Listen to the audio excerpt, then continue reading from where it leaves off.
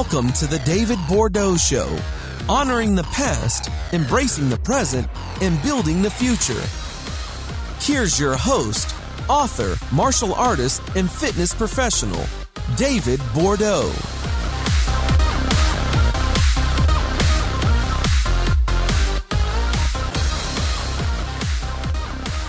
Hey everyone, David Bordeaux here. Welcome to the David Bordeaux Show, where it's all about discovering the underlying fundamentals of success through the lenses of health, fitness, martial arts, and education so that you can take your life to the next level.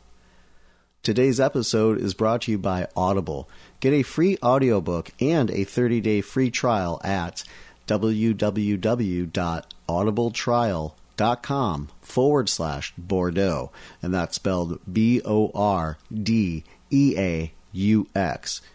Audible has over 180,000 titles to choose from that you can listen to on your iPhone, Android, Kindle, or MP3 player.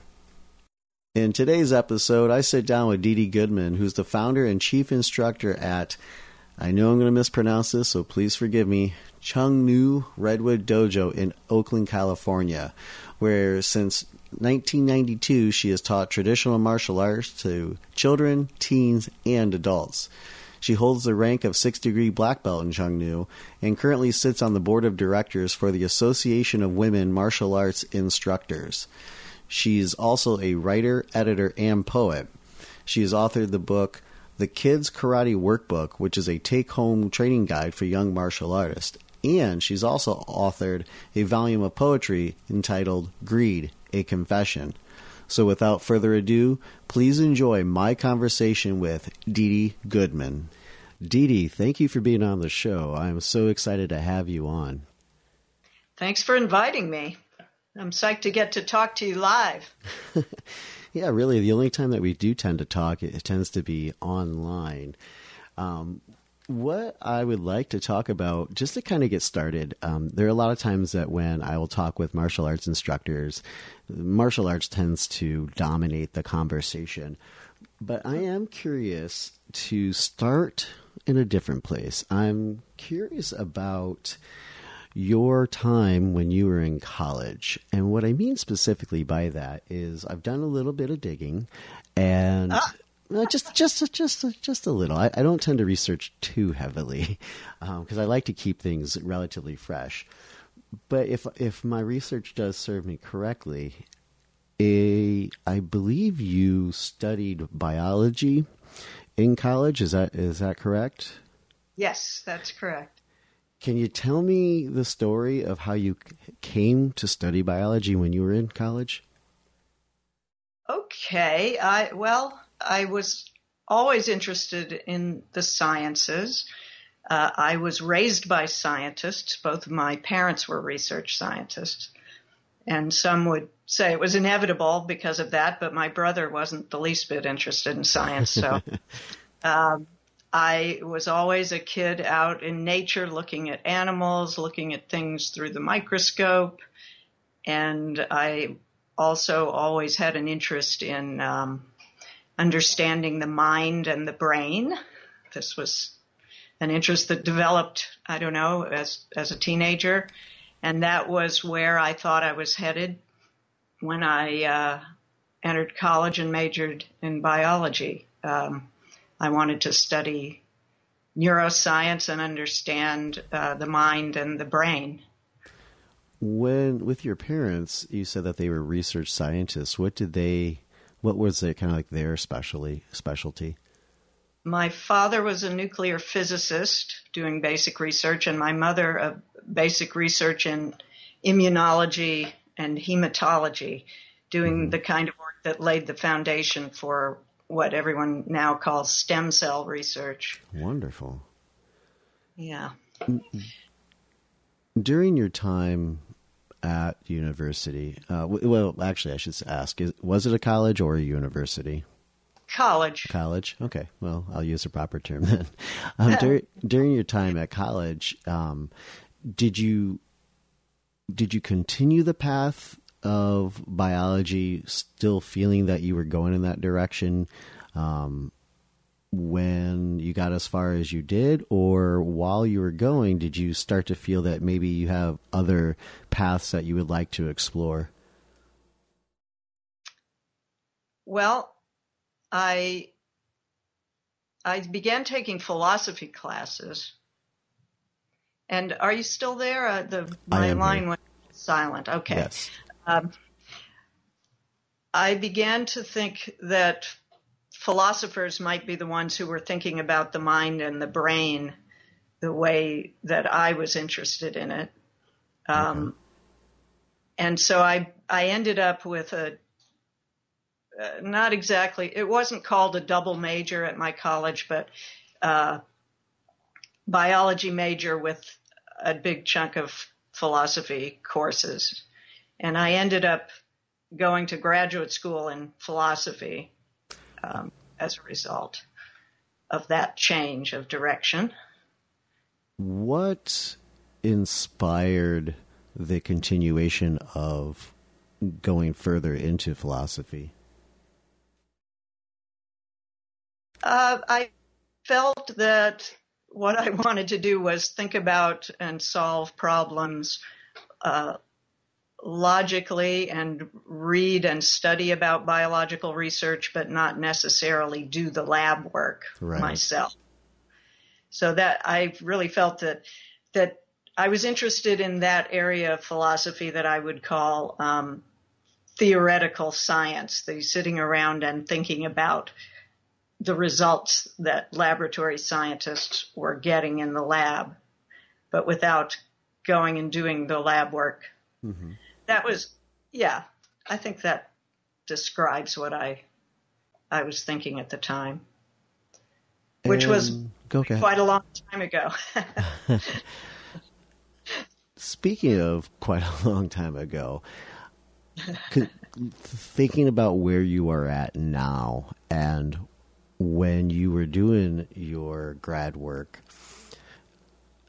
how, if at all, how has the way that you think changed or has been influenced positively by your work back then?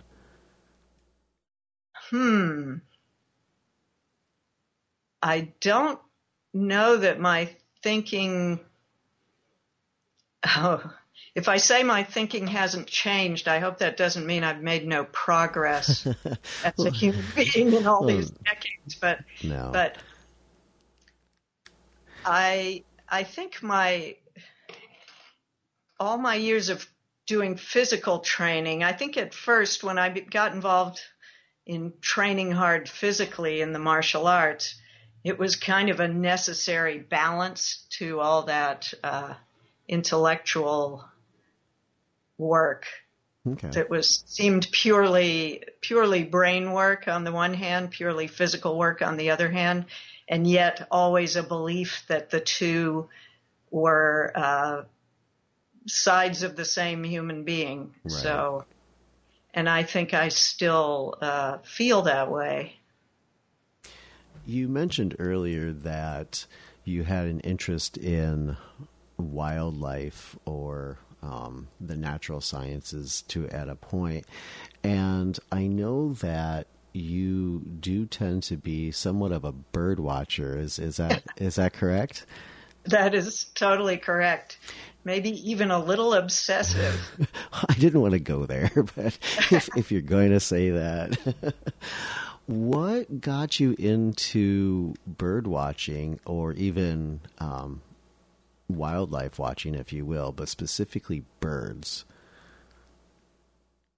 I remember being fascinated with birds since I was a very small child and would come to the window when we had a bird feeder outside and just watch them. But I don't know if I can define why. They just have such a charm and an appeal, and they're beautiful and they're varied, and they're little intelligences out there doing amazing things. Right.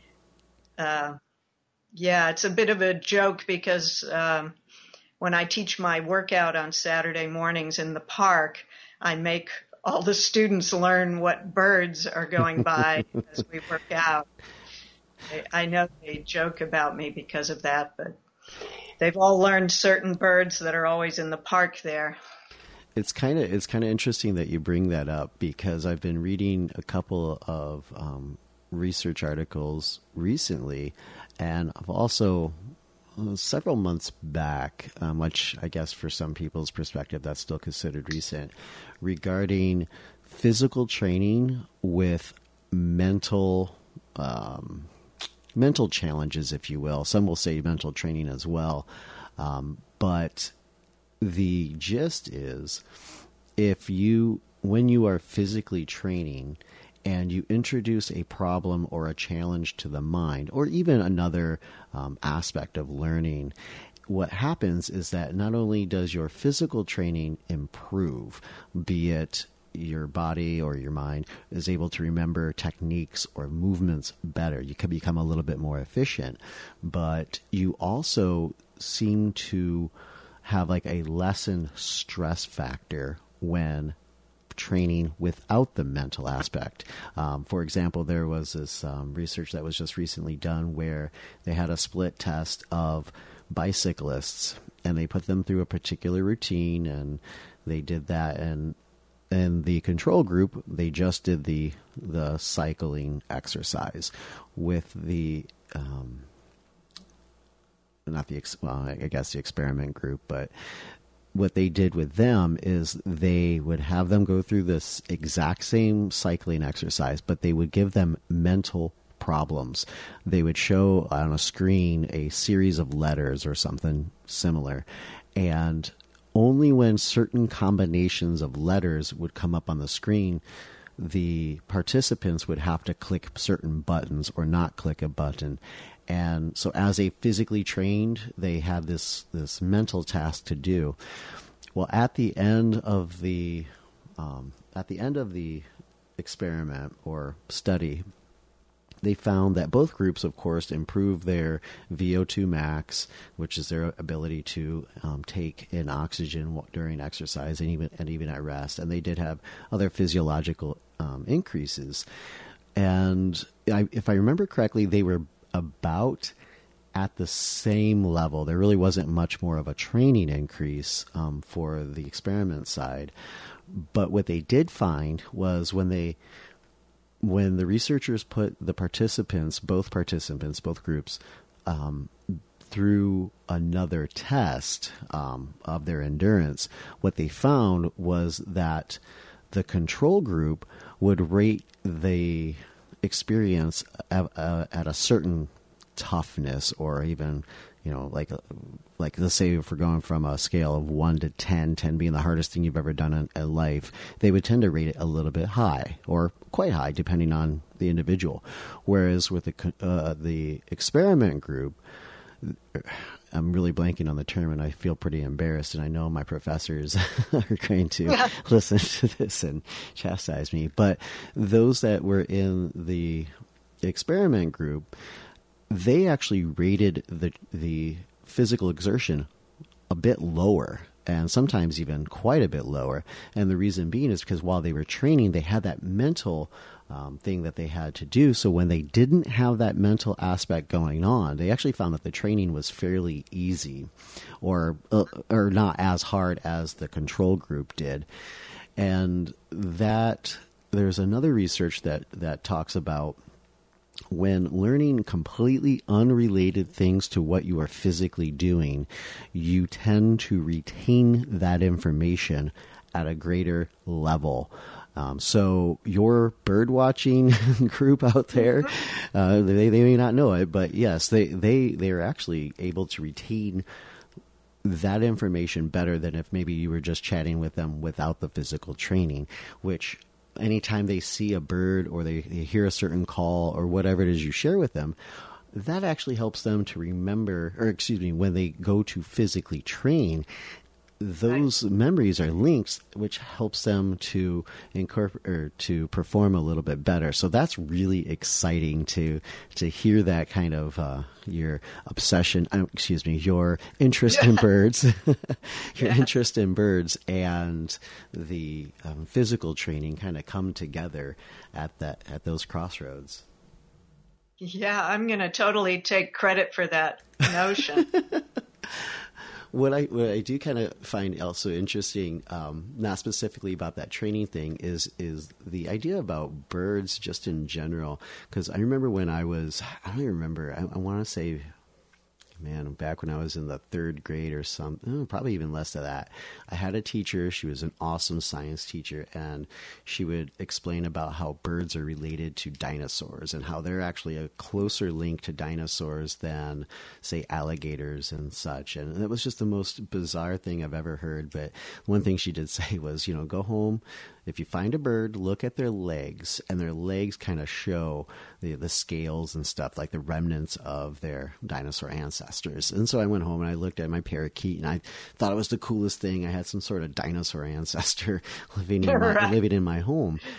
What is actually really exciting for me now is the research, not the research, but the findings that are coming out of how similar or how closely related a lot of dinosaurs and birds are, or were, if you will, with the discovery that a good handful of dinosaurs actually were covered in feathers like birds, and their the vocal cords or the vocal boxes that they have found in a couple of them, some of the bigger dinosaurs didn't roar or growl because they didn't have that physical capacity, but they kind of actually more like quacked, or like a quacking kind of sound, which seems ridiculous to think of, maybe like a T-Rex or something quacking at their prey. But to think about birds, and you even said like the different intelligences that birds have, to think about animals like crows, and to think about how intelligent crows are and the memory that they have with themselves, and then to think about dinosaurs and to go, wow, they probably had a very similar capacity like crows do. And it's super exciting to me to think about those things and to discover that almost like on a daily basis. I'm always finding something new about birds and their connection to dinosaurs. And all right, I'm geeking out too much here on that. Well, they are totally cool. With regards to the idea of birds and nature and biology and getting back to philosophy, you, as some of our some of our listeners might know, you are an author of a couple of different types of books. But what some of our listeners might not know, because my listeners tend to have kind of a martial arts background, is that you are an author. You just recently, I guess it's relative, so I could say recently, had a book of your poetry published. Can you tell me a little bit about that book? Okay. The book is called Greed, A Confession, which is a title that a couple of people urged me not to use, but... Not to? Yeah. People were afraid it would get confused with books about actual money-related greed. But it's the title. The title poem is about a different kind of greed, about a greed and hunger for the really cool things of the world.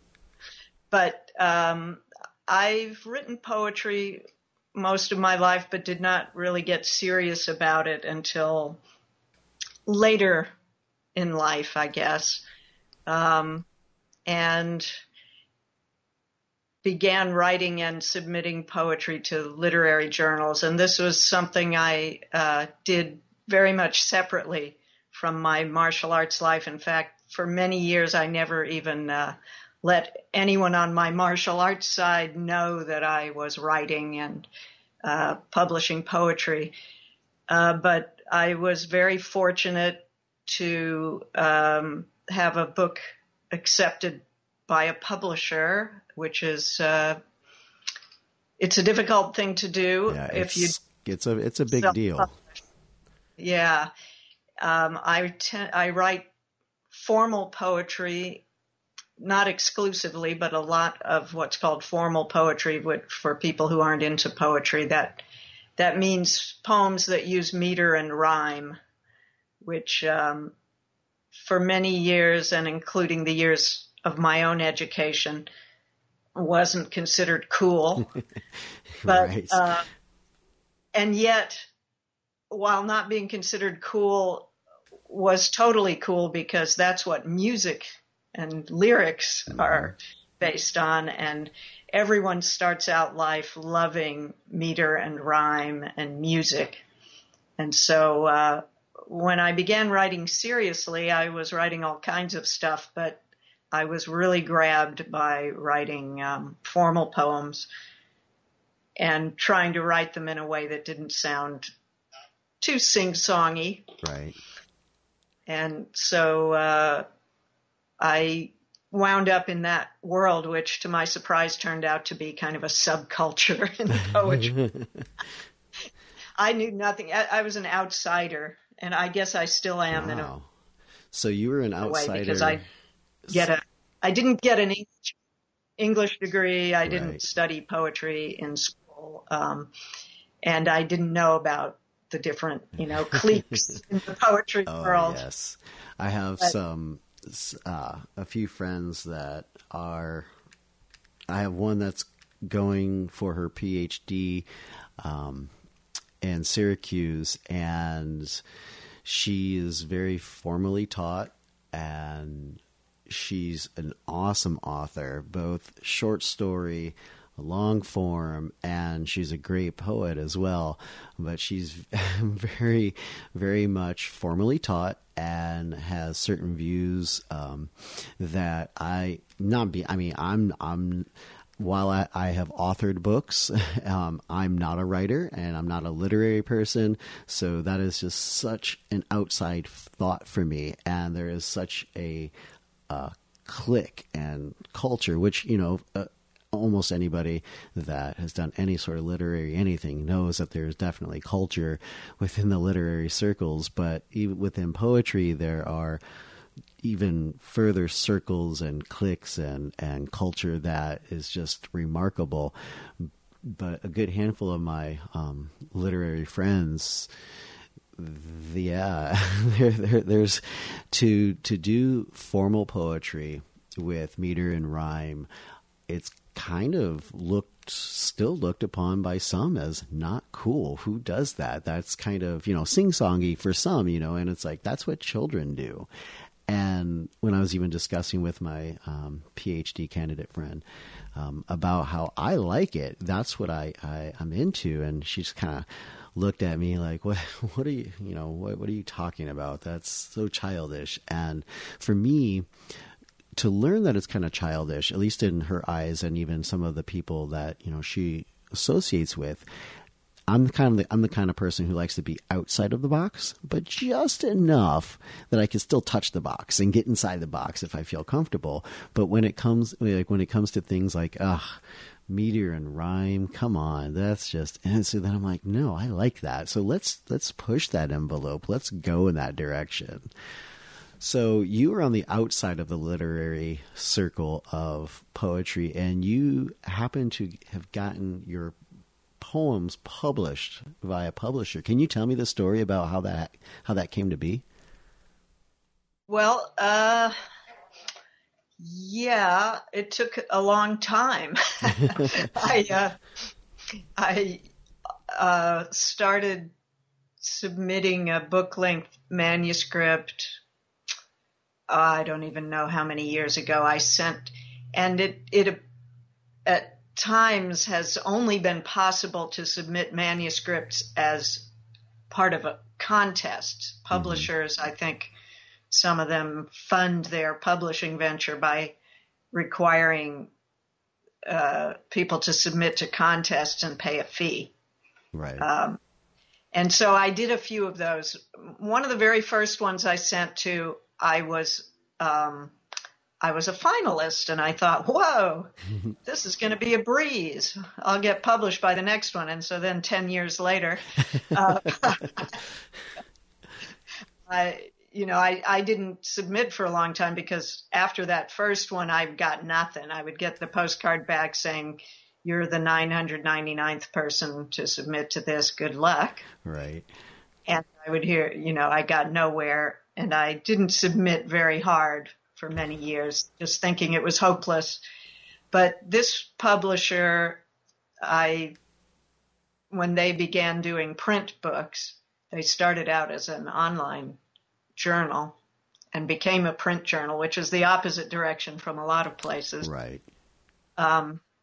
They had a preference for formal poetry, and I submitted to their contest one year when I liked who the judges were. They had a contest for poems, individual poems, and a contest for book-length manuscripts. And in the same year, I liked who the judges were of the two contests, and I thought, if anybody is going to pay any attention to my stuff, it will be these two judges. So I'll just give it a shot.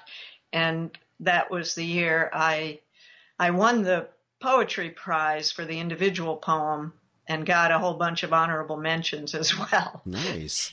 Because I shot everything at them that I had sitting on my desk. And then the manuscript didn't win, but it was a finalist, and they offered to publish it. So it was one really good year. Nice. A couple of years ago. And I guess it's luck. You have to call it luck. There isn't any false modesty in that, because there's so many people writing good stuff and so many people writing stuff. Yes. You have a bit of luck for someone to notice it. So I'm very lucky, and once it comes out, then once again you have to be very lucky for anyone to read it. So we're still working on that. And if any of your listeners enjoy poetry, don't be put off by the meter and rhyme trick, because very often people read my work and don't notice that it has meter and rhyme until after they're done. Wow, really? I've actually also been published in journals that specifically say, don't send us meter and rhyme. Uh-huh. And I send stuff anyway. I love it. I've been published more than once in a journal that said they didn't take formal poetry. So nice. It's really all about whether it's good or not about what rhymes. So. Well, I appreciate that they say no meter rhyme, and you go ahead and just say, you know what, here it is. And if you don't like it, you're not going to like it. So whatever, but here you go. That is kind of a nice segue for me to go into actually talking about martial arts. And the reason why for me that's a segue with the idea of, if someone says, no, we don't want this, but you went ahead and did it anyway, and they, some of them were like, hey, yeah, okay, here you go. This is great. This is nice. You've been a martial artist for many years. And when you started martial arts, I know a good handful of my friends who started at a similar time, sometimes some a little earlier, some just a little bit later than you, that are women that have had a lot of a variety of experiences. But the experiences that a lot of the women that I know that have started around the time that you have had some really interesting challenges that they've had to overcome, because martial arts was essentially seen as like a good old boys club, and for some women it was hard to break into and or be respected. Can you tell me a story about how and when you got into martial arts? Sure. I was in college, and my best friend, one winter when we didn't have anywhere to go for the vacation, we were hanging out in the dorm, and a friend of hers came to visit. They had previously trained together in a martial arts class, and they started practicing their stuff in the dorm living room. And I walked in and I saw what they were doing. They were kicking over the back of the sofa and stuff like that. And I said, "What are you guys doing? Can I try?" And I started trying to do a roundhouse kick over the back of the sofa. And I just something deep inside me really wanted to do that. I really wanted to do what they were doing. There's no explanation for it, just as there's no explanation for why I love birds from the minute I saw them. And so after that experience, I talked to her, who taught the class. Well, it was a fellow student at the college who had taught the class. And we decided to talk him into starting it up again. And that is where I first trained. It was Taekwondo. He had grown up in Thailand and studied with a Taekwondo teacher, a Korean teacher in Thailand. Right. A student-run club, very formal, very traditional. He agreed to teach a group of students in the gym. So that's where I started training. We were a few women, a few guys. The sexist thing wasn't a big issue there in that little class until more guys started joining, and I realized that it was, sorry if I'm going to sound negative about guys at times. No worries. Some of my best friends are guys. Oh, really? But, my husband is one, but guys who know less than you do will assume they should talk over you, interrupt you, correct you, instruct you. New guys would join who on their first day they would be telling me I was doing it wrong when they hadn't even learned it yet. And I think that fairly typifies the experience of a woman in a mixed class in those days, and it may not have changed all that much in a lot of classes since then. I know, and I apologize for interrupting, I know even as an instructor, there are times that I have stepped in because I've seen some of my male students, it's not even an ill intention, but they would tend to offer more help or try to provide suggestions or what have you. And when I say help, I'm kind of putting in air quotes because I wouldn't see that same sort of assistance, if you will, being offered to other male students, especially those who really struggled. And so sometimes I would see it as maybe it's just an attraction to that individual. But what I have noticed when I've come across this, and even in my own experience, it tends to be fairly similar to here, let me show you how to do it. Let me tell you how to do it. Let me help you. There's, for whatever reason. And again, some of them are not, they didn't have any ill intention.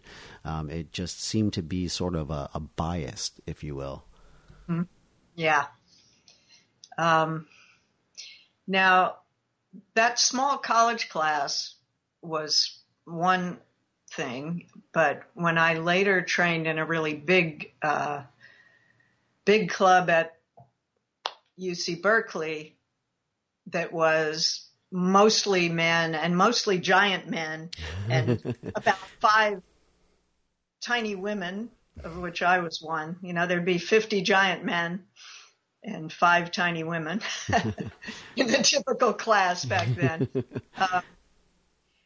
It ranged from, okay, get a partner. You can't get anybody. You can only get the other women because the guys will turn their backs and run the other way. If you go up to one to insist on being their partner, they tell you, no, you go be with her. And it got to be that I would deliberately force them to be my partner. No, we don't accept meter and rhyme. Yeah. So would their refusal come from, I don't want to work with women, just because it might have been awkward? Was it you'll never get this kind of thing? Or it was, you can't really do this. They don't take you seriously. You can't do this. You're not strong enough.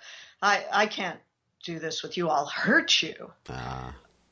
You won't be able to get this, or I have no patience with someone like you trying to do this. I want a real partner. I had to teach a few lessons about real partners. So with that, go ahead. Sorry. A lot of people wouldn't put up with that. That would be enough to make them quit. Right. It takes a certain personality to stay in and demand your rights, as opposed to, hey, I'm doing this for my own pleasure. I don't need this. I'm going to go find something else to do. Now, from that experience, had anything changed from that experience moving forward, or in different environments? Now, because you said back then you were doing Taekwondo, and I know that you've obvious to me because I know you, but you have changed styles, and I do assume you've also trained with other individuals in between. Did that same or similar sort of experience carry over, or did you have other experiences when you furthered your training? I have trained in places where the culture was much less sexist. Okay. And a lot of that, I think, does come down from the people or person leading the school. Mm-hmm. It didn't mean that individuals within the school didn't show those attitudes from time to time, but the culture didn't support that attitude as a pervasive. Right. So not all schools are like that. That's the main issue. And even at that big club at UC Berkeley, the head guy was respectful of women and believed in their talents and advancement.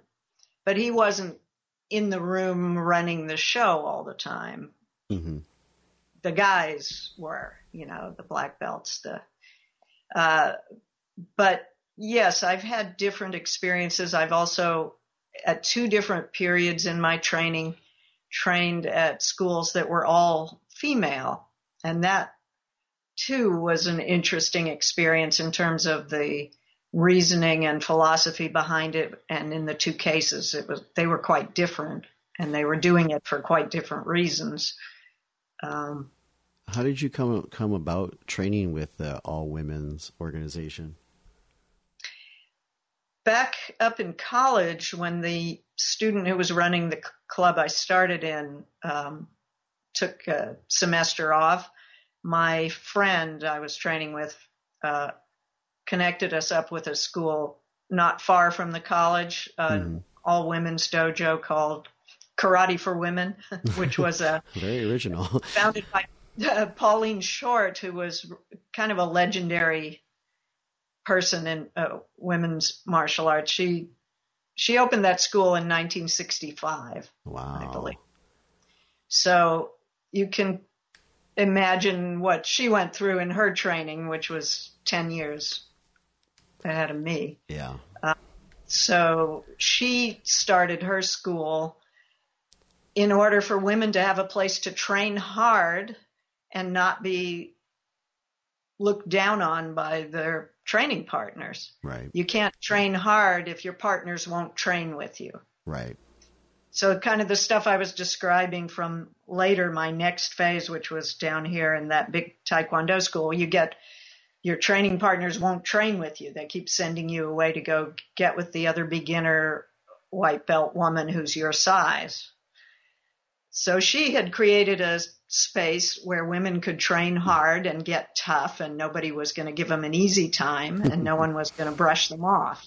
Nice. And they were some tough ladies. And I trained really hard, not for long enough because that was only in my last year of college, and then I moved. So, but yeah, we used to leave that place with shins and forearms completely black and blue, and nice.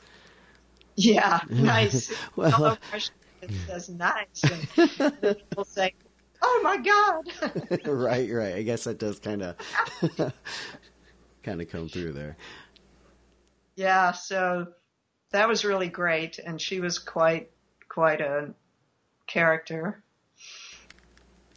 When you started training as a student, what was besides any potential issues that you experienced with training with men, what was the biggest hurdle that you had when you started to learn martial arts?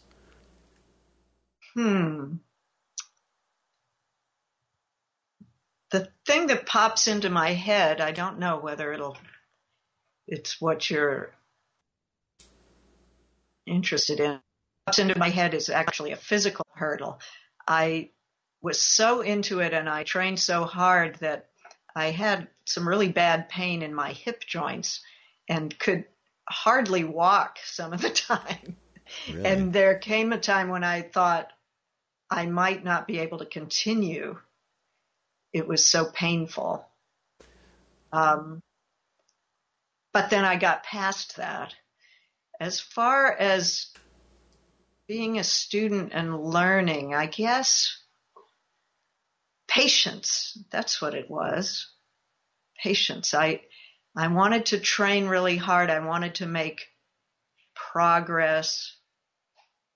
I wanted everyone I was training with to do it with the same degree of intensity and progress. So I guess I would sometimes get impatient about waiting to learn the next thing, something I see in my students all the time. I would sometimes get impatient with my partners, hopefully not too overtly, but within myself. Right. But when I was training with my best friend, we would get impatient with each other openly. And again, I see this with the kids all the time. You know, they're with their best friend and one of them gets it and the other one doesn't. And they start, no, it's like this. Right. Come on. Why can't you do this? Just do it like this. Yeah. So I had to struggle a lot with patience, and that may also mirror my, my character, outside the dojo. I was just going to inquire, outside of training, have you experienced, or did you experience, or maybe still do you experience an issue with patience?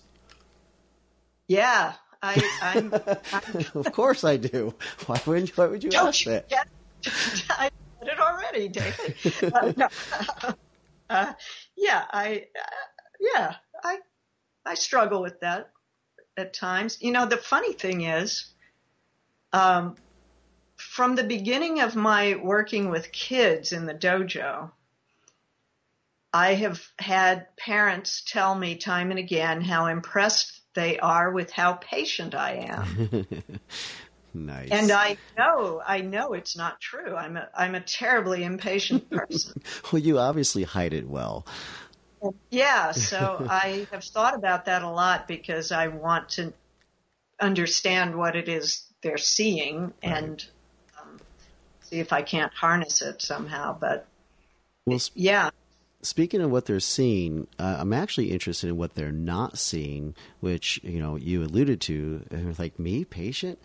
What coping mechanisms might you have created or to help deal with the patient's issue, or what things have you been able to find to kind of help you with that, either to get around it or maybe even use your impatience to your benefit?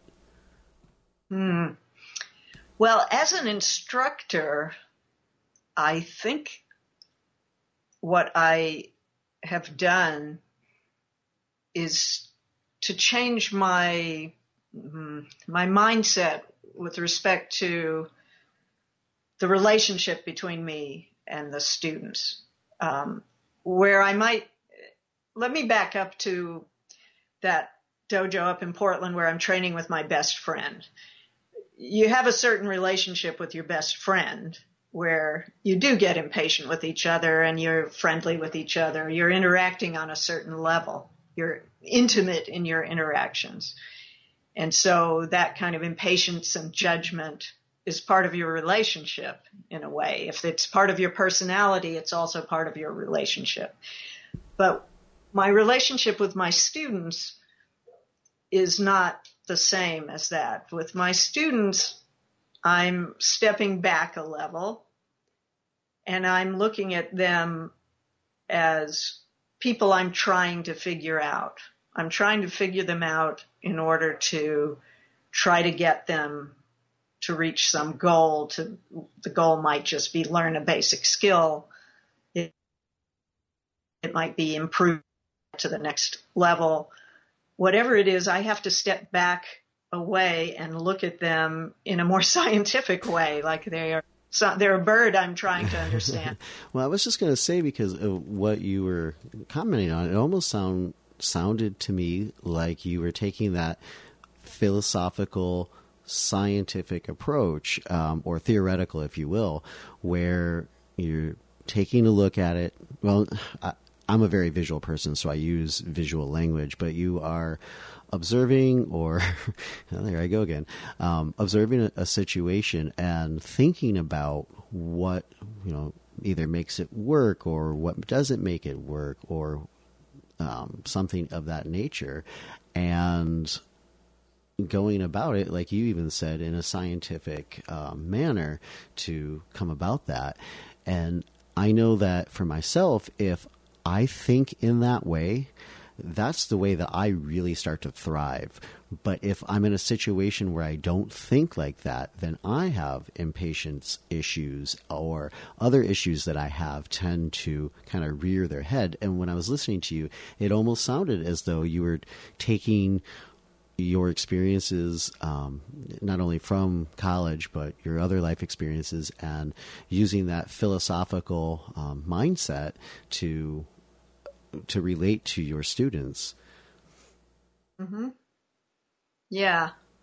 It's not that I never get impatient with them, but I sometimes have to remind myself to step back and look and go, okay, what do we need to do to advance our goal here? Not, why can't you get this? We've been over it 100 times, Right.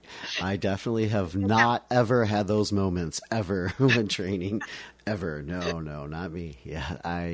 I face that almost on a daily basis. And it's interesting because when I have conversations with my fellow coworkers, the language that I use and the way that I talk is very different than, obviously, when I'm in front of my students, and even corresponding with my other peers and such. And for me, it's kind of like a Dr. Jekyll, Mr. Hyde sort of thing, because I have my internal dialogue at times, but I also have my external presence. But it's not only the presence, but it's also the mindset that goes with it. But yeah, there are times that, why don't you get this? We've done this 500 times. But yeah, which kind of leads me into the thing that I wanted to talk about next, which is you wrote a book for martial arts students, specifically kids, but you wrote a book for students to help them with their learning martial arts. Can you tell me the story about how that came to be? Yeah, let me think back a little bit. For a long time, I stuck to the view you can't learn it from a book, and so you shouldn't want to go get a book and try to learn it. Now, this wasn't any dislike of martial arts books. In fact, I have a whole bookcase full of them. I love them. But I don't try to learn new stuff from them. Beginners can't learn martial arts from a book. And yet I frequently got requests from parents. Is there a book we can look at? Nowadays, people more ask for videos, but some still like books and words, and I appreciate that. Yes. I even wrote in the foreword, finally, when I did do the book, you can't learn martial arts from a book. But here's a book you can look at to back up and support what you're learning from your teacher. And I decided to go ahead and do it. There was also a request from the head of our style. This was many, many years ago. He wanted someone to write a manual that was targeted at kids at a time when not that many of the instructors in our style were working with kids. And it took me a long time. I didn't get it done until, unfortunately, long after he had passed away. And it me connecting up with a really fantastic photographer and illustrator who really helped me get it done. I never would have gotten it done without her. But I decided to go ahead and write something that had enough information in it so that a person working with a good teacher could use it to support their knowledge, and also so that parents who drop their kids off at class and pick them up later but want to help the kids. Mm-hmm. And these were the parents who were making this request to me all the time.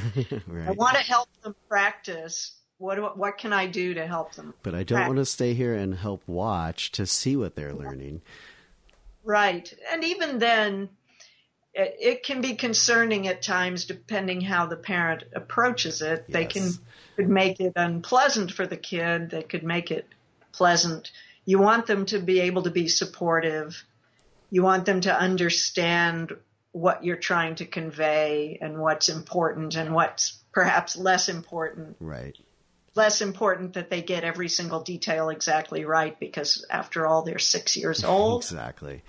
You know, that kind of thing. So I wanted people to understand the sort of philosophical underpinnings and then the important basics. And I wanted it to be in a format that could be used by people who don't do my style, but might go to their teacher and say, this book says this, but how do we do this move? Is this right? And can I write in here what you would want me to practice? So I hoped to make it kind of style neutral within the realm of kicking, punching, blocking styles. With it being style neutral, as neutral as one can get, what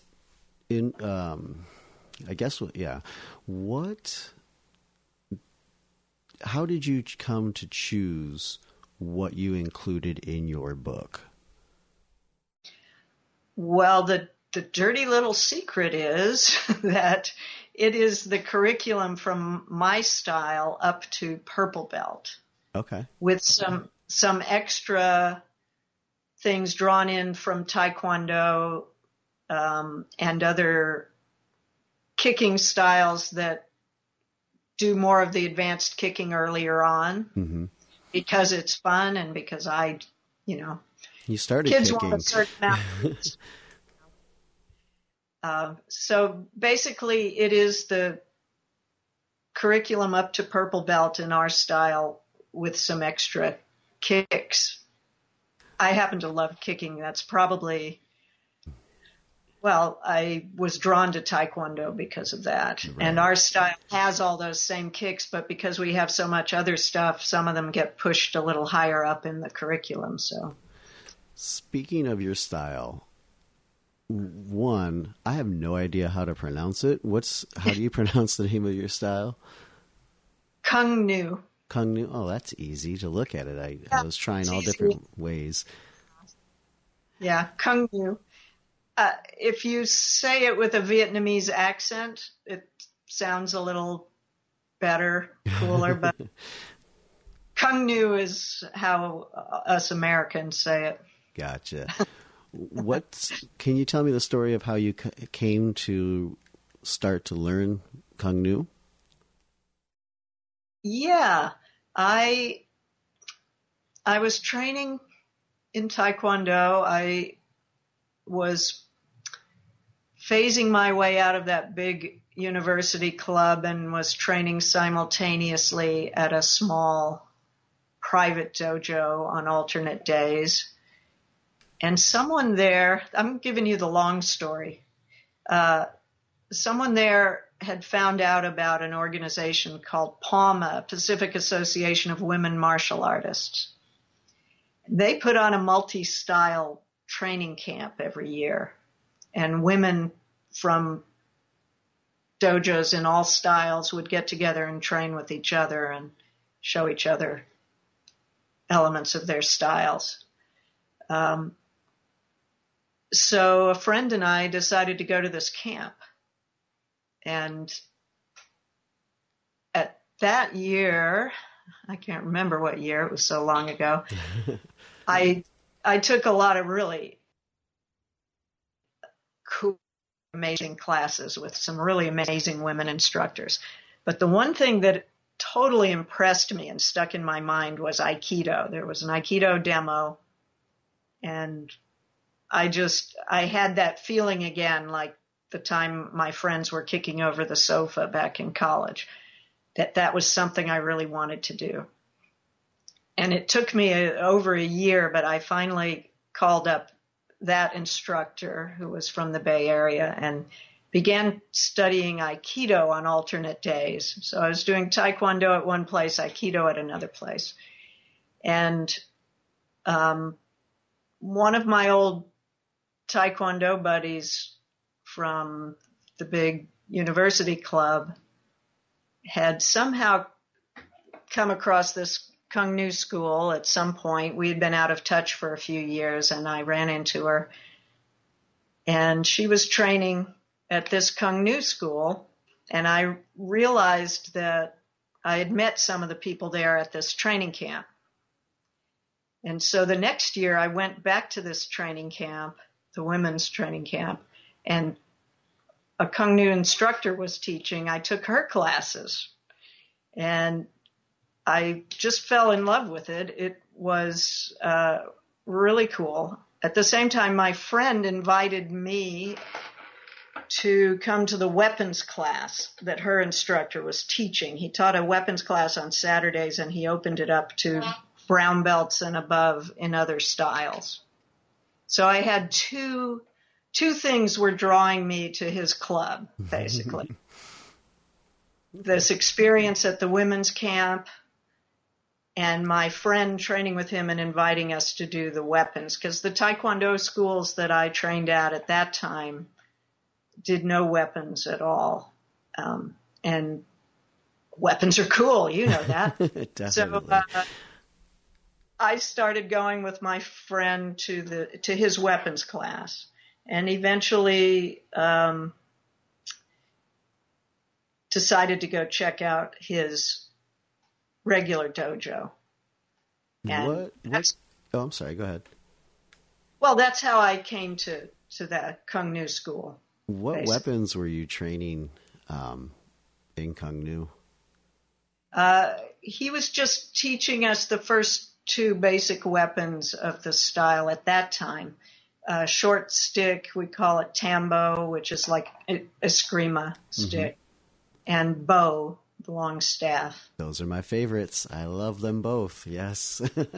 So we started out with those, and since then, our style encompasses pretty much any Okinawan weapon and any Chinese weapon that anyone chooses to study.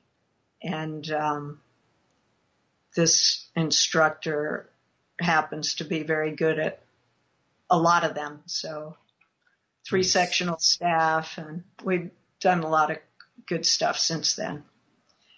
How did you But that was how sorry, go ahead. Oh, no, you're fine. Well, that was how I came to his school. I did decide to leave the Taekwondo school. It was not working anymore, and the instructor wasn't happy with me doing all these other things. Right. So there came to be a falling out. But it was perfect because I went into this new place, and it was like a blend of the Aikido that I loved with the kicking that I loved, and the weapons. It was just perfect. And so that's where I've been ever since. How did you? At what point did you realize or come to accept that you wanted to be an instructor?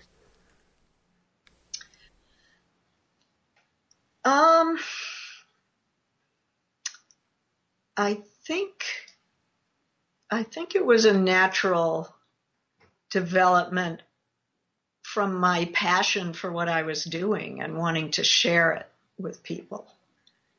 So at some point, my endless desire to get together with my training buddies and talk about what we were doing evolved into the desire to teach it to others. And then to different degrees in different schools that I spent time in, people did assistant teaching or helping with the beginner's class. So that got a little bit of encouragement and development out of that tradition. By the time I joined the Cuong Nhu school, I knew that I wanted to have my own dojo, but I also didn't want to have it in a vacuum. I didn't want to be a school with no organization, not being a part of something bigger. Right. And so I decided upon joining the Cuong Nhu school, once I decided I really liked it and wanted to stay there, that I would be patient and earn my black belt in that style so that I could open a school affiliated with that style rather than opening just, school of me. Right, right. Which I could have done at that time. I was ready psychologically. I really wanted to do it. Mm-hmm. But I didn't want to do it as a free-floating school, so I made myself be patient, and that had it down the way. Yeah. Did you? Well, I guess I'll preface this.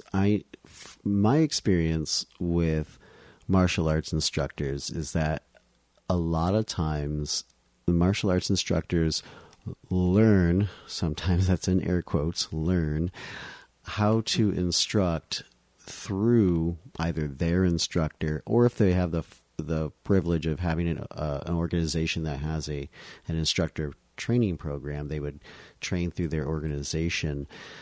Did you have any outside resources outside of maybe your experiences with your instructors and or organization? Have you had any outside help to become a good instructor or an instructor in general? But I assume you're awesome.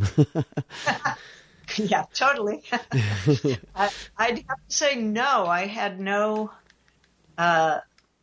instruction in instructing other than the apprenticeship.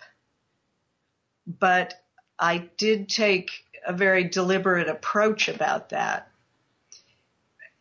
When he gave me permission to help with his classes, I started out by trying to do things exactly the way I thought he would have done them, mm-hmm. so that I could learn what that was about. And then from there, that and my approach of regarding the students as interesting subjects of study try to figure out how to approach things as he would, and then make it better and better and make it work for me. And only after gaining a fair amount of experience did I start trying stuff out on my own. Now, I had done some instructing previously at previous schools, and I'd made some of my mistakes there already. So I had a little bit of background, but again, it was apprenticeship and being thrown in the deep end, kind of. Ah, yes. I'm very familiar with that. So, I've done okay with that approach. And over the years, I feel why some people, nothing fits everybody. Some people don't do well with that approach because they don't have the empty cup when they come to it. They come to it thinking, well, I've taken this guy's classes, but I think I'm going to try everything differently. I'm going to take his students and try all these other things that I think should work. And they don't realize that this guy's been doing it for however many years, and maybe he's doing something because he's already been through those mistakes. Found something that has worked. Yeah. So, I've seen people flounder doing things that really ought to work, Right. If you talk about it, it sounds like it should work. And, if you read about it, it sounds like it should work. But sometimes when you get in front of the students, those things just don't work. Sometimes those students just happen to have a mind of their own, weird as it is.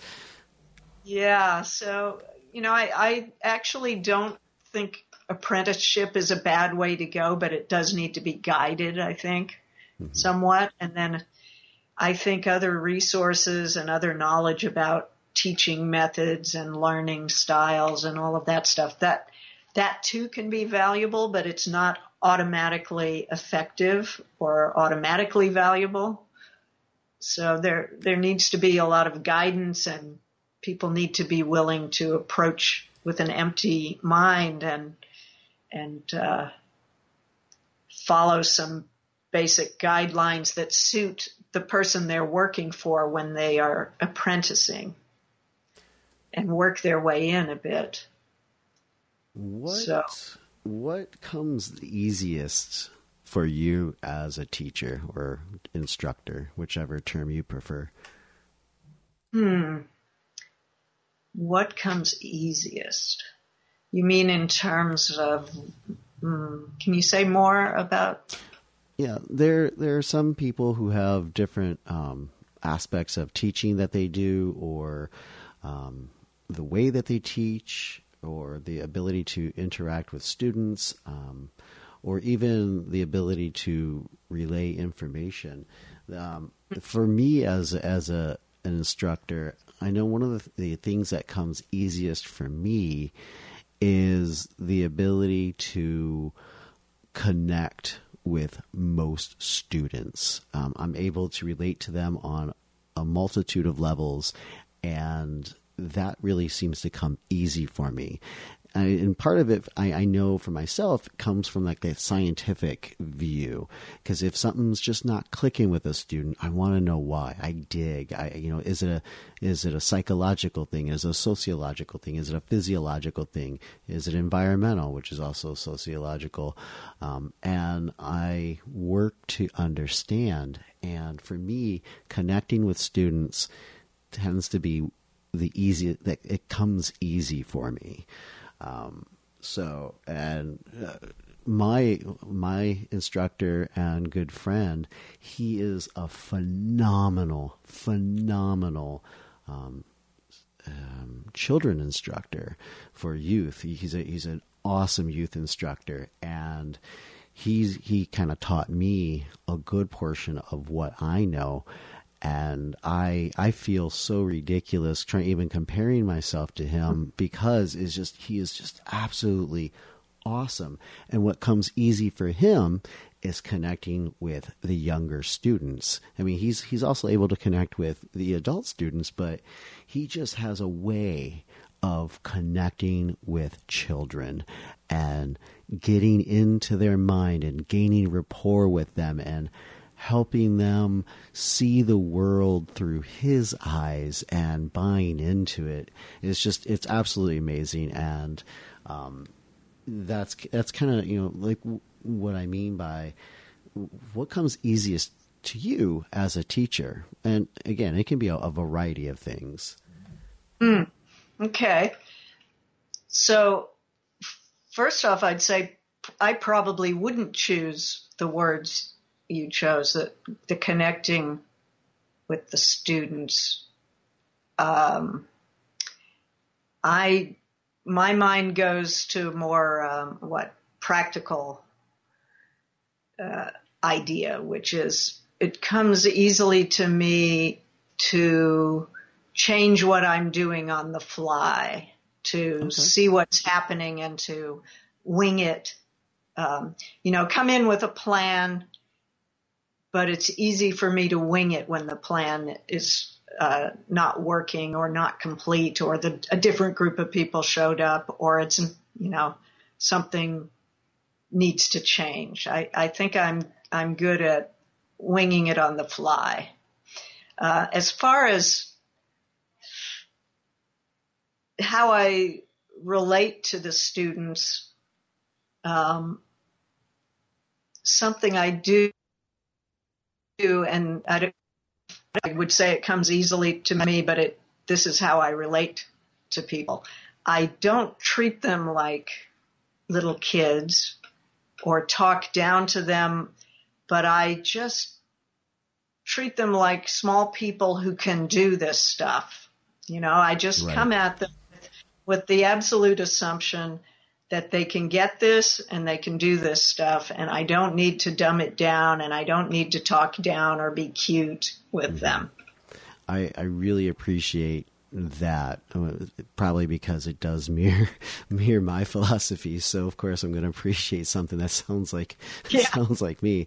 A story that comes to mind from my experiences, when my instructor and I, when we owned a business together, a martial arts studio, we had a satellite program at the local Montessori school in Bowling Green, Ohio. And there was a student whose mother happened to be a teacher there, and the student was in class, and unless physiologically there's something going on, or there is a certain mental difference that might have create challenges for myself or the student, I kind of prefer not to know if a student has ADD or some other sort of difference, because I approach them with like I said earlier, a very similar idea that they are children, but children that have the ability to do what we are going to do. And the student apparently had some differences, but I did not know that. And he had certain coping mechanisms that just were not productive, were not beneficial for him in class. An example would be if it wasn't able to kind of get his way, but figure something out, he would tend to be a little bit dramatic about whatever it was he was doing. And one example that sticks with me is we were working on certain footwork. And so we were working on static stances, and then slowly adapting them to become dynamic. So going from one stance to another.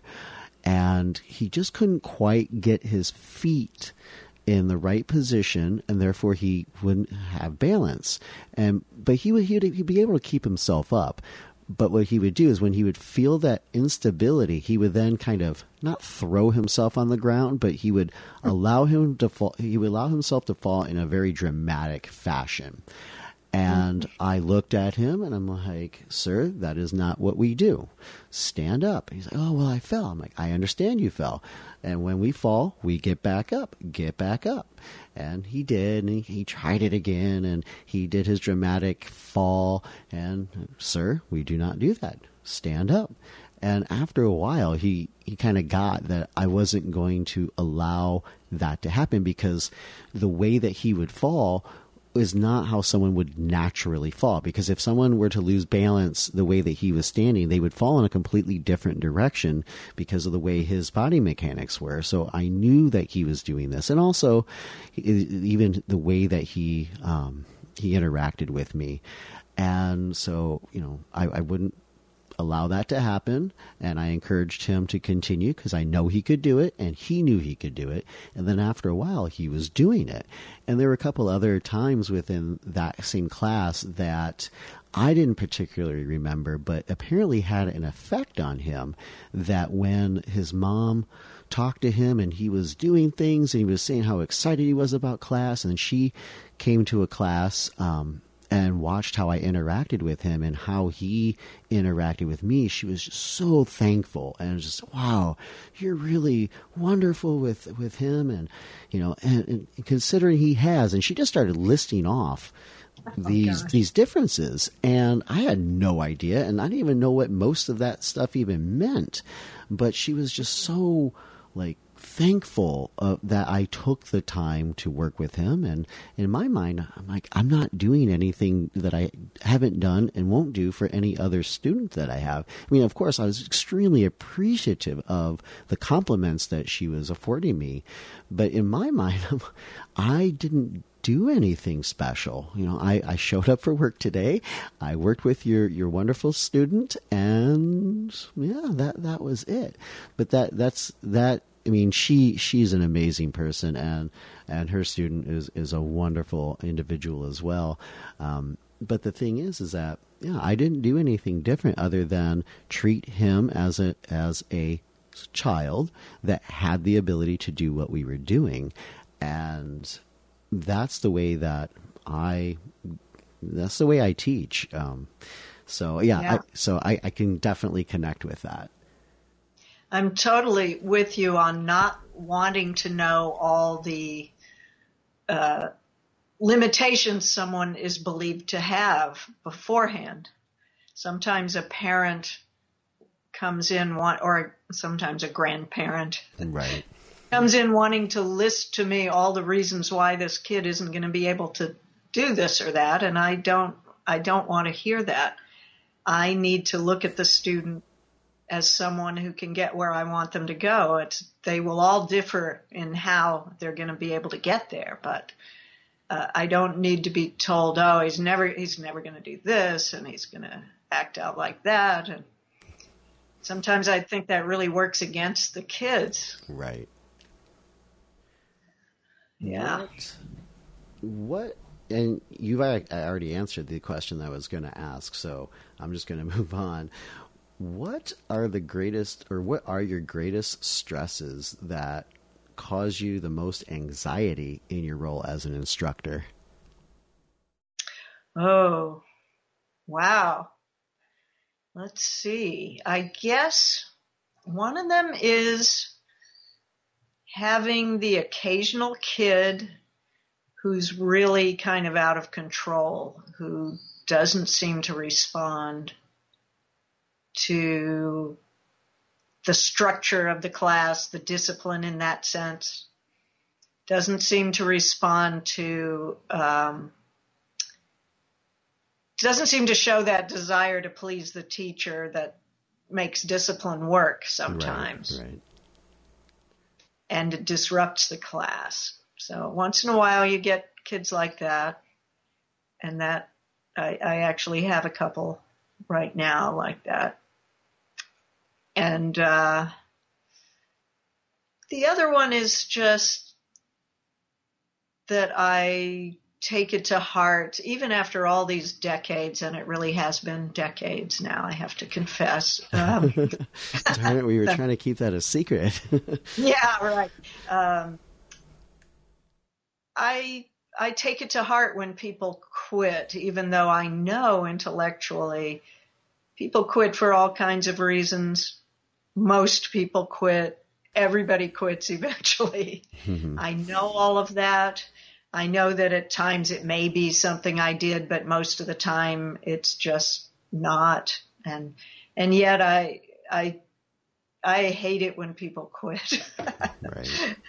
Yeah, a lot of us instructors talk about this, and I know it's something many of us struggle with. I mean, it's definitely a personal thing, even if the reason is not a personal reason. For example, someone gets relocated due to work, and so they just cannot be there, or money situation, or something just outside of your control. And it's kind of, it can be hard, because I too take it personally, even though I work to divorce myself from that, because there's just some things that I cannot control. I have no say over, and it's not a reflection upon myself as for them to quit. I mean, sure, there are some times that has happened, and there are probably some times that it has happened and I don't know about. But I do know that the majority of times it's not within my control. It's nothing personal. And if they had the ability to reverse whatever was going on, they more than likely would. At the same time, it's like, why, but I'm awesome. And you're training so well, but we can make this work. Right. Yeah. And you, I mean, this might even roll into or expand from that, but what is the hardest thing for you about being a martial arts instructor, and how do you handle it? Sorry, I missed an early word in your question. There was a little blip. Sure. Can you say that again? Yep. And I basically said that this might be an expansion of that last question, but what is the hardest thing for you to handle about being a martial arts instructor, and what do you do to handle it? Oh, tough question again. Let's see.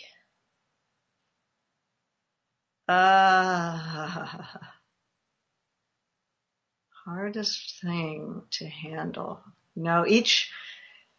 One thing pops into my head, but then I immediately have an answer for it. So that is on hard days when I'm exhausted, when I feel like I'm not going to be able to give a good class because things have been so hard, or I've been so tired or sick or whatever. But strangely enough, I've experienced enough times over the years that on those worst days, I often give the best classes. Really? Maybe it's kind of the exhaustion principle, where you stop thinking about what you're going to do and you just go. I was just doing a training class today with some of my older students, and they respond very well to sparring, and they don't like kata or forms. And so I've been really working with them on their sparring to get them, to get engagement. And today I set them up with a sparring match with 3 people. It is continuous sparring. You go for time, not for points, and go. And they get excited because they're young and they want to try to show how awesome they are in that. But what's fun for me is that after about a minute and a half, they start to get winded. And like many people know, once you get tired and you get physically exhausted and you sometimes even mentally exhausted, how you perform is kind of your base level of training. And like you said, you don't really think about it. You just go. Now, of course, you hit a certain part where physiologically you just can't go and things fall apart. But when you get tired, you rely on how you've trained and what you've trained, and you don't necessarily have the luxury of kind of tweaking certain things to hide your flaws, if you will. And then you add an additional person into it. So it's not just a one-on-one match. Now you have somebody else that's kind of a wild card. You have no idea if they're going to be on your side, not on your side. Are they just sitting back? So then you have that mental process. So not only physiologically are you getting tired, but you're mentally getting tired. And I really like to put them in those kind of situations, because then that helps to show me as an instructor and as a coach to what do I need to think about, and how can I help them individually and as a class? Because if I'm seeing it, greater than one person, I know, okay, I need to work on these areas, or we need to work on these areas. But I really do appreciate the exhaustion aspect of it, or tired, because you go on what you know, and you don't think, you just perform. Mm-hmm. I could give a more philosophical answer that might tie back to things I said about my beginnings and my impatience in martial arts. It's a challenge for me sometimes to accept that students don't necessarily come to class out of the same kind of passion for martial arts that I had when I began. Yes. And I want people to have the same kind of passion for traditional martial arts, for that type of training, for that type of Zen-like focus in the workout, that it's a meditative workout, to stop asking questions about everything, to come to it with that goal. I want to get this just right today, but instead to come with the goal of training hard. I wish people had that same kind of passion, and I have to accept that it's a very rare student nowadays who comes to it with that same type of interest. Yes, definitely. And since my main job is working at a charter school, most of these students aren't there to do martial arts. They are there because they have to be there.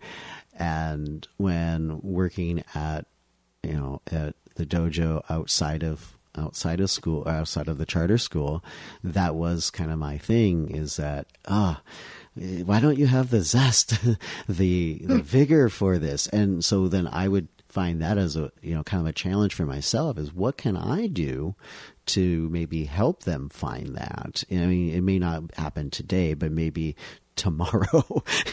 Right. Not that I'm not impatient, but maybe tomorrow. But yeah, I can definitely relate to that. And being, and when we become instructors, we become instructors for certain reasons. Now there are some instructors, as you know, and some of our listeners know, that they're instructors that their passion is money, or their passion is ego, so they do that. But I've met so many more instructors that they're instructors because they love it. It's part of them. It's part of their spirit. And yeah, and when you're working with students that don't necessarily have that, and yeah, they're here, I'm going to kick, I'm going to punch, I'm going to do whatever I do. It's like, why? Find that fire, find that passion. And so that becomes a challenge for me to figure out, what can I do to help them, kind of develop that. But also the ones who come with a specific desire, and I'm thinking more in terms of the adult class, because I find it hard to fill. It's relatively much harder to fill the adult class than the kids class, because adults are looking for certain things, and typically they'll come to class with some particular interest in mind, and they will want me to serve their interest. Right. Versus they're coming to try this out and become passionate about it, which is, my fantasy world. That's what we have. Droves of people who are just like me at 18 would be coming in the door and getting totally hooked on this. as opposed to coming in and saying, I'd like you to teach me some practical self-defense that'll work in this one situation. Right. I don't really care about that other stuff. I'll put up with a certain amount of it. Of course, they don't say all of these things. Sure. I'll wear those fancy pajamas if I have to, but let's just get through with what I'm here for. Yeah. Or else they may say, I just want to do the forms and I'm not going to show up for the sparring. I'm not really comfortable with the partner work. Mm-hmm. And I want someone to come in with an open heart and find out what that whole picture is. But less and less do people do that nowadays. It seems to me that it's very common for people to decide in advance and to come in, I'm the customer and this is what I want from you. Yes. So I guess that's really my biggest frustration with the adult program. Kids are a whole different game, but kids will always come hoping to find a passion for it because that's how kids approach everything they do. You know, they want to find the passion in the first 5 minutes, and if they don't, then maybe they want to quit. But, right.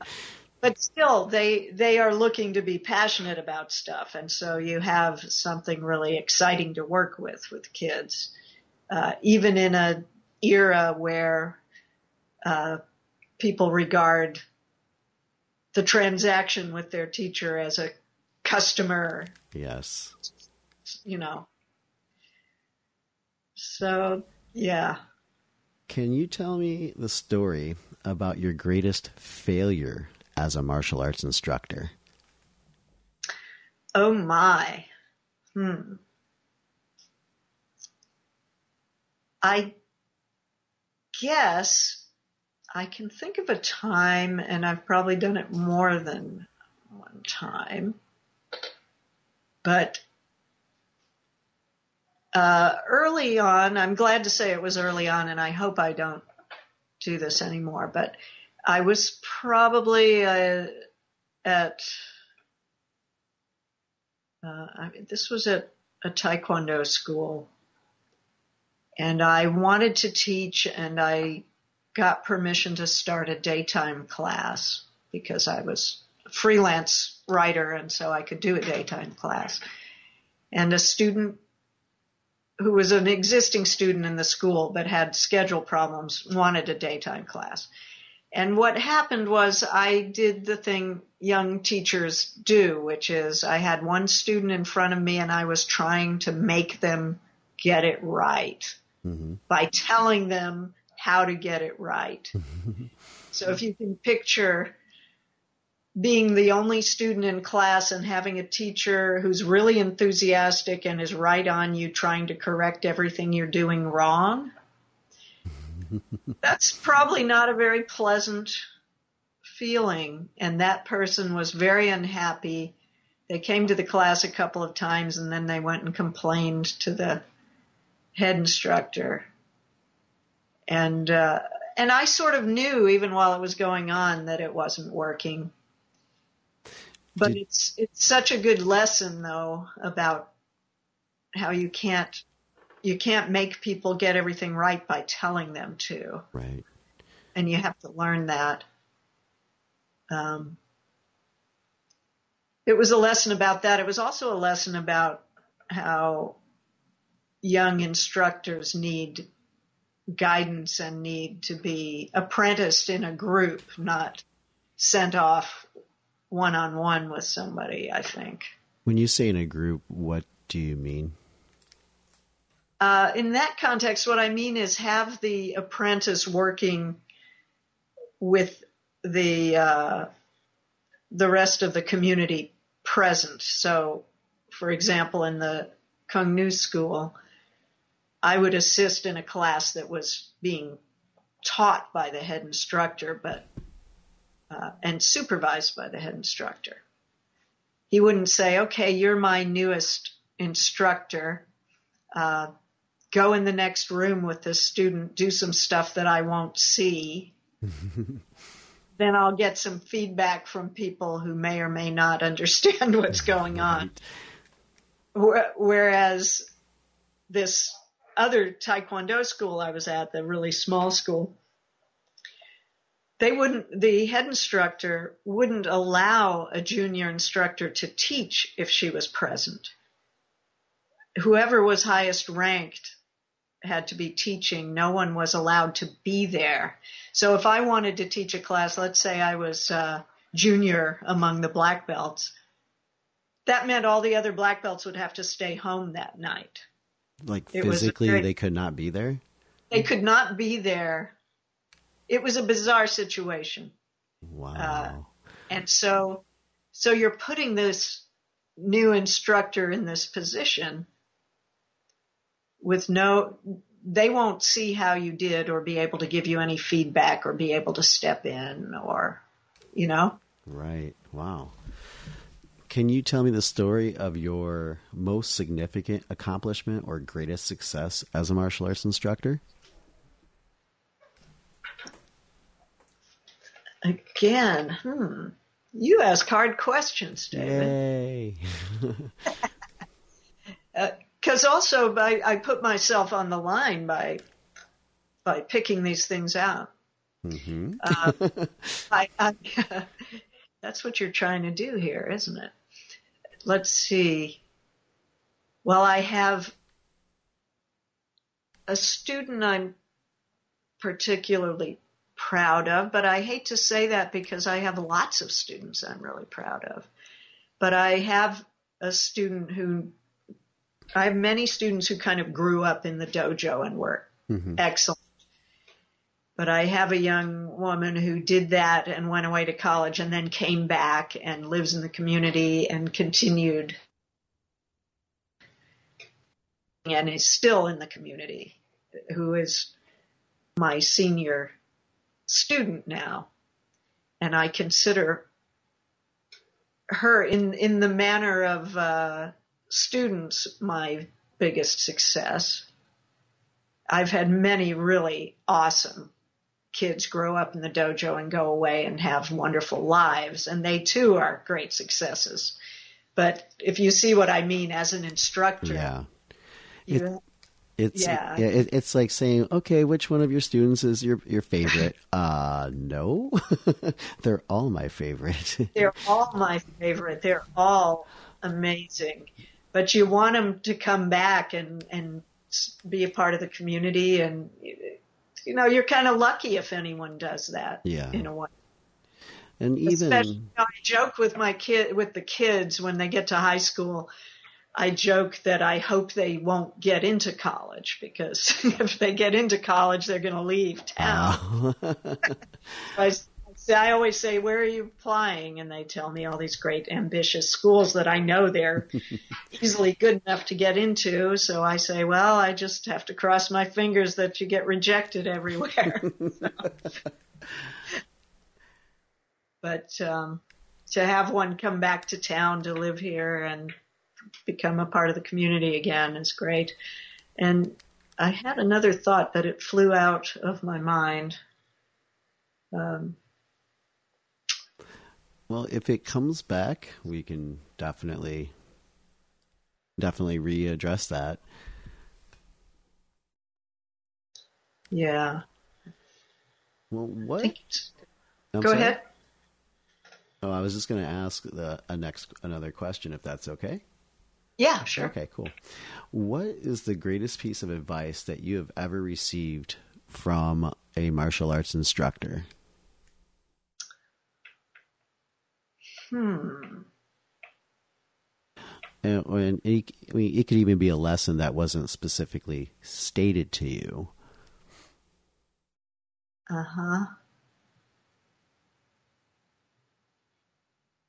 Probably. Gosh. Oh, I wish I had thought about that one in advance, because I know I've had some amazing advice from so many people. So many people. Well, we can come back to that one too. Yeah, can we let the back of my mind work on that? I might not come up with one thing, but no problem. So we're going to kind of change gears a little bit. And when have you been the most satisfied in your life? I think the times I've been the most satisfied in my life have been the times that I've been training the hardest, when I've been doing the most. Physically, mentally, both? Well, physically, because that helps me mentally. So when I was teaching cardio kickboxing in the mornings, training on alternate days, and teaching all my classes, I would say those were the days. And I say it a little bit wistfully with a little bit of past tense, because eventually a knee problem made me stop doing the kickboxing classes, and I can't in general train as hard. Right. Now. Do you do anything to compensate for that, or to get as close to that as possible? I try, and at different times with varying degrees of success, depending on what's going on in other areas of life. But I've never gotten the same disciplined routine that I had. And this is a truth about me, since you dig for those personal truths, that I do better with discipline when it is serving someone else. So, okay.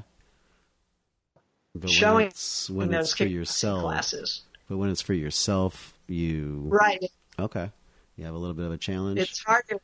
It's harder for me to have that same level of discipline. So, for myself, for my own workout, my routine is somewhat less disciplined than it was when I could teach those classes that were at set days and times. Now it's more, I'll get on the bike, the stationary bike, and I may do it crazily for hours sometimes, and then other times not at all. And I go for long walks for exercise. And I notice a few birds at the same time. But again, that'll go in phases also. So I'll have those different workouts I do, but they'll happen at different times on different days. Sometimes it'll be just the bike intensely for a few weeks, and then it'll be the walking the lake intensely for a few weeks. So it doesn't look like that same level of discipline that I have when I must be there in order to serve others. What makes you laugh? Oh, I love to laugh. Human foibles, silliness, giant egos make me laugh. The insanity of the world makes me laugh. You must laugh on a constant basis then. I'm laughing a lot these days. Yeah. And sometimes just things I see in nature. If I see animal behavior, if I see something cool, I laugh often. I love humor. Do you have a funny story about yourself that you'd be willing to share? Oh, I don't know. Off the top of my head, I think I'm too well defended to have a funny story about myself. All right, fair enough. What is the greatest misconception that people have of you?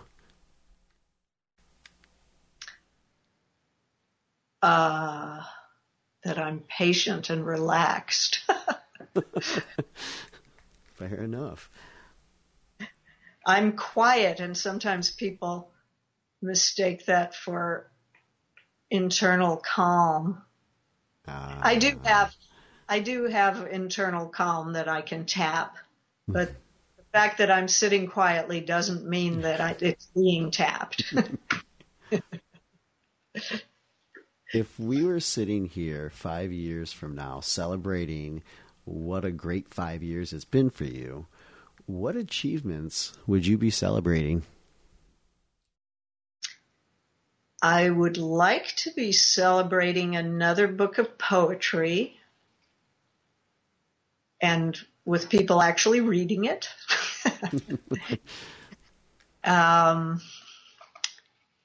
And 5 years. I'd like to be celebrating a group of kids reaching black belt or reaching their best level without having quit. Let's say a particular group of kids who are starting, who are maybe yellow belts right now. I have a particular group of kids in mind, actually. It almost seemed as though you did.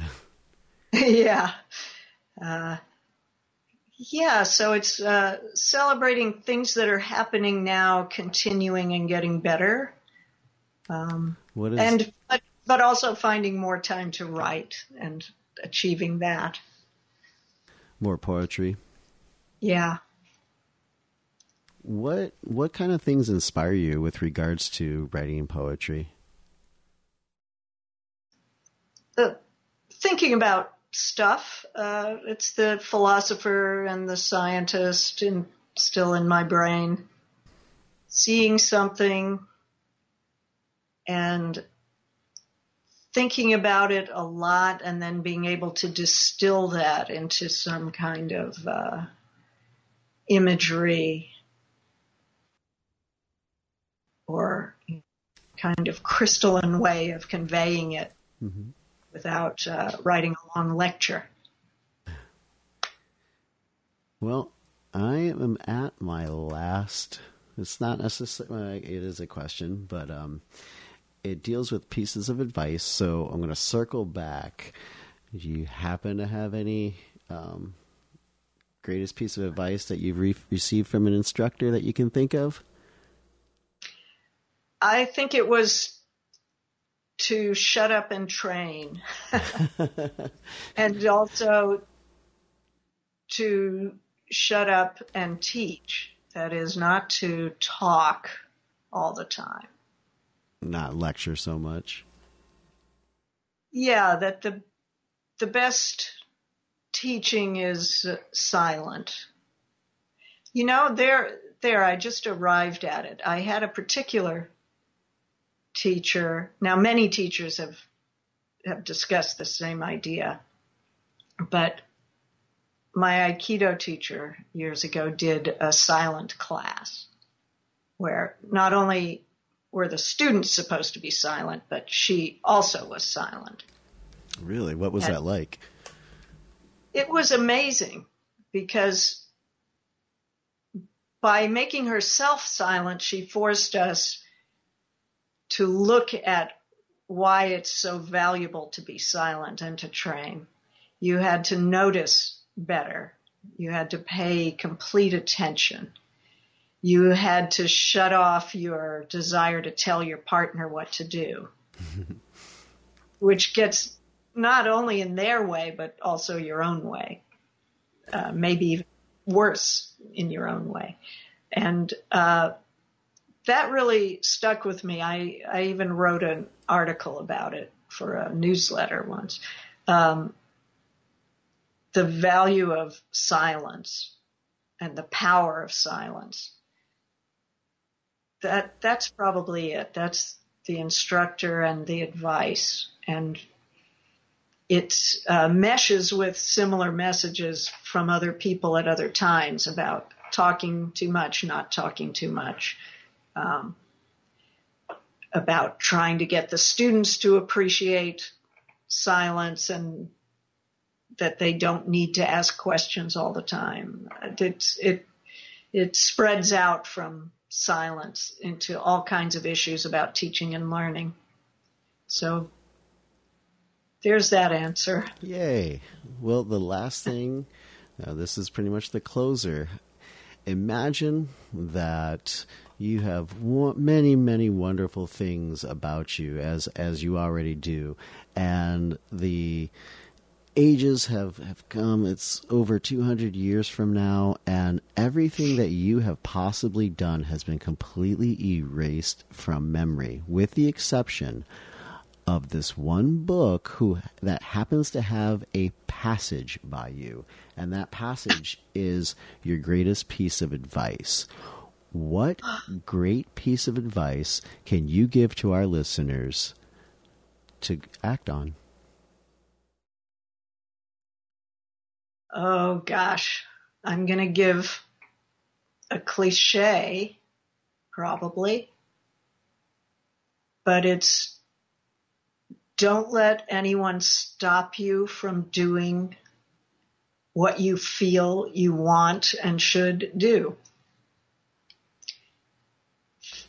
It's the same as follow your passion, I suppose, but it's don't let anyone stop you. Well, that's a really good message. That's something that I have struggled at times within my life to follow, because there would be these inner drives or these inner knowings, if you will, and they might not have even been knowings. It could just have been a false understanding. But there have been times that I've allowed people to, influence me to not do something when I had the capabilities of doing it, and I had the understandings and visions that would support what I wanted to do and what I understood that I could do, but yet I allowed others to prevent me from doing that. But then there are other times, and this part is more of the way that I am, is that I don't allow others to stop me from doing what I want, or I'll even see it. I'll even kind of have it as a challenge, if you will. If I'm going along, following my own path, not necessarily my own passion, but like the drive that I have, and others say, "Don't do that. That's not going to work. Why would you do something like that?" I often brush that aside, and sometimes even use that as fuel to kind of push me even further. And sometimes I've gotten further than where I probably would have had they not said that. Mm-hmm. I have to add one more thing. I thought of something that's actually really important to me personally, which is don't let yourself stop you either. Because as a youngster and even as an adult, I struggled with terrible shyness, and I stopped myself from doing so many things. And when I see kids in my classes who struggle in the same way, it really moves me to try to get the message to them.